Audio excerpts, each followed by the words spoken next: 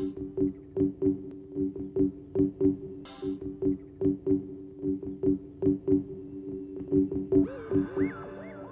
name is Laverne Shep, and our farm name is LNS Farms.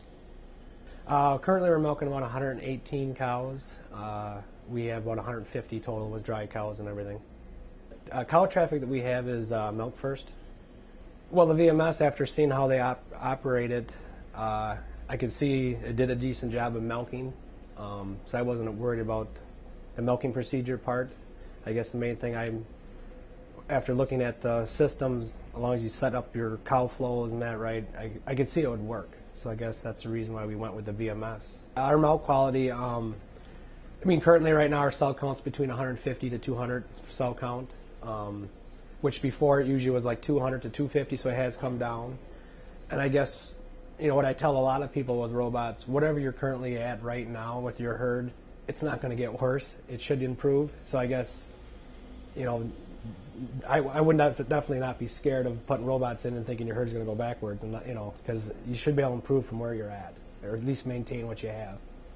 Well, the features that the VMS has, which I like for the herd health, like the cleaning part that has the teacups that go onto the coders and actually wash them and dry them, and takes a strip of milk out. It actually does a very good job of cleaning, each cow. That part I really like about that, that feature of that. The method of the way it cleans, versus the other brands that I looked at. Just watching the other brand and this one just does a better job cleaning. And you can have settings on there. You can do a light wash, medium, or a heavy wash. So you can adjust all that to what you want for your cows. Yeah, the way when the cow was done milking when she's completely done milking, I like the fact that it pulls the cleaner, not the cleaner, but the inflation's up and they're upside down, and it does a rinse in between each one.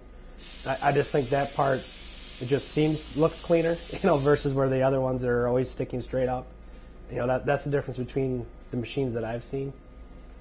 The health of the cow, I guess, knowing with the gate system that we have, or not even having a gate system, but I can see right away if a cow hasn't come in to get milked, and with the incompletes, if there's any cows that are on the incomplete that it's not normal, I can definitely go check them right away. So instantly if something's not quite right with a cow.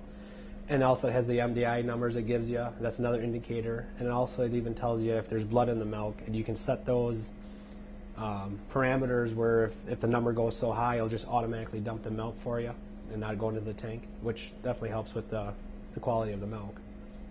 If somebody would ask me if I recommend them to other farmers, it's almost a no-brainer. Definitely recommend them. Honestly, if somebody's thinking about putting a parlor in, I can understand if you have plenty of help and you can always get the help. It might be the way to go. But for the future, I see this not ever changing. This is the way to go, definitely.